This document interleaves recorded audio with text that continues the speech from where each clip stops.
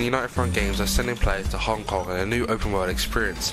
The notorious try-and-control streets of Hong Kong make it worthwhile, or have the dogs already fallen asleep?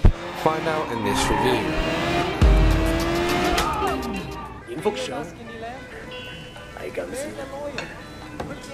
My man Wei, you done good. You restored order to the night market. Well, you took a chance on me, Winston. I wanted to make sure it paid off. You got the right attitude. It's gonna pay off for you. You'll see. You know anything about the minibus racket? Well, same as everyone. If you want to drive a good route, you pay the toll. That's right. You know the pickup on Marlboro Drive? The most profitable route in the whole fucking city. From now on, it's yours. Thanks. I appreciate it, Winston. Dog Eyes won't. Right now it's his route. But you know how to deal with it, huh? It'll be my fucking pleasure. I gotta take this. Take a few of the guys with you to back you up. Let's go. The game story begins with Wei Shen. Wei is a Chinese-American cop who has been sent back to where he grew up to help police with an undercover investigation. Wei has been told to infiltrate a notorious Hong Kong triad gang, and once in, Wei is told to do what he can to take down the ringleaders of the rival gangs to try and stop gang warfare in Hong Kong. As you progress through the story, Wei will work his way up the ranks, causing many issues with rival gangs that lands him in much more trouble than he was expecting. The story is very emotional and really does make you feel a part of Wei's world and life, as there are many twists and turns in the plot which spiral down into a much darker time in the story. Wei frequently wakes up at night, many times due to nightmares about his past. After intensely playing the story, I really felt involved with all the characters, which is rare with games that are set in an impersonal open world environment. The story of course isn't as unique as some may have thought, but that isn't such a bad thing, as the story is presented with fantastic dialogue, characters and action. The story picks up after the first hour or so, indulging you into the Hong Kong setting. Hong Kong has been presented very well on the Xbox 360 and PS3, whilst the PC version looks far superior to its console counterparts. This said, the Xbox 360 and PS3 versions both look stunning and have some really beautiful visuals, with the nightlife and rain being some of the best visuals I have seen on the Xbox 360 and PS3. I really appreciate it. Of course. Sometimes this wedding thing stresses me out. Being an open world game, Sleeping Dogs follows similar open world games, and United Front Games have managed to deliver a fresh and exciting location and gameplay. The Hong Kong island itself is huge and will take players around 10 to 20 minutes to travel across the whole map, and this also means there's a lot to do. After the first few hours, side missions will open up, including cockfighting, karaoke and street races. Whilst driving across the region in various different bikes and cars, you will instantly notice that each car drives, sounds and feels different. The faster cars have much trickier handling, but of course are much quicker in those situations where you may need to avoid cops or chase after an enemy or a suspect. The bikes in the game are reflected in the same way, with some bikes being slow but looking fantastic nonetheless, whilst other bikes are much faster or also look pretty decent. The driving itself at first was better than what I was expecting, but I wasn't shocked since some of the designers and programmers came from Black Box Studios, which are famously known for the Need for Speed titles. As I progressed and drove around, a lot of the cars started to seem less sturdy than before, and it felt too easy and a bit arcadey. However, the vehicle damage is superb and follows the realistic approach to an open world environment United Front Games has provided.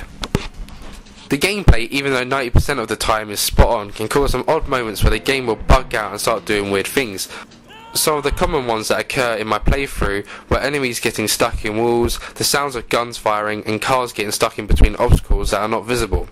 There could also be screen tearing issues and some minor frame rate issues, which overall luckily don't accumulate enough to ruin the overall enjoyment of the game. Throughout your time in Hong Kong, combat will be frequent, and whilst the majority of the game focuses on hand-to-hand combat, some missions do include weapons, and guns can be found in boxes and on police throughout the game.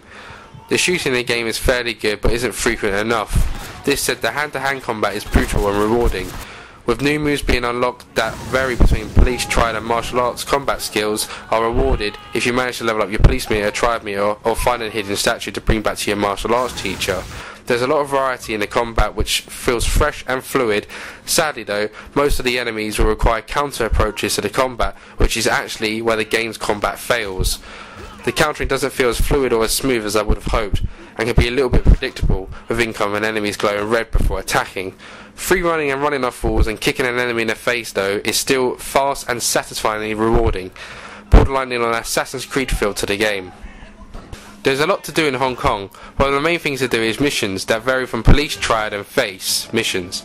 The more missions you do, Shen will level up and earn XP respectively, giving you the overall ranking at the end of the mission in the form of a triangles and an XP bar.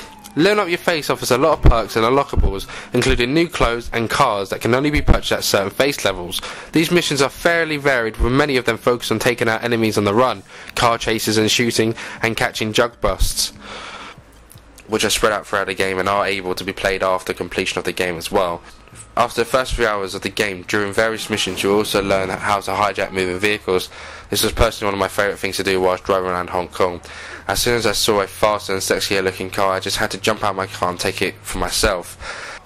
Taking influence from the Just Cause franchise, United Front Games have been able to develop a hijacking system that feels innovative and unique.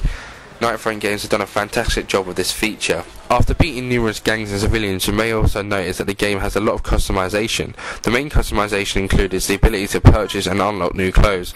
The more you explore, you will come across hidden boxes that reward you with new items for ways to try out. There are 179 different clothing options available, with cars and bike colours also customizable. There is a lot to do to make Wei look dapper. Other than the single player, there is no multiplayer functionality included, and we are unsure if any of the upcoming DLC will include multiplayer features. Personally, it would have been great to see some missions or races including multiplayer functionality. Throughout the single player campaign, you'll be able to set leaderboard records amongst your friends that offer a lot of different various ways to set the score. There are clean drive times to perform distance wheeling and high speed distances are brave. This is simply something that is picked up if you manage to drive for as long as possible before smashing or braking. There's also long jump leaderboards as well. The lack of multiplayer doesn't ruin the game, in fact it's far from it. It would have been nice however just to see some multiplayer functionality in the future. Sleeping Dogs is a step in the right direction for open world games. United Front Games has delivered a fresh choice of location with beautiful visuals and an indulging story. Sleeping Dogs combat is also enjoyable at times with shooting added to mix things up. With Square Enix already announcing that Sleeping Dogs will have loads of upcoming DLC in the next few months, on top of what already is included in the game, that's a lot to offer for players in the long run. Even though the game has much to give, some of the missions are much more interesting than others. The game feels a tad too easy overall, which may not be challenging enough for some gamers.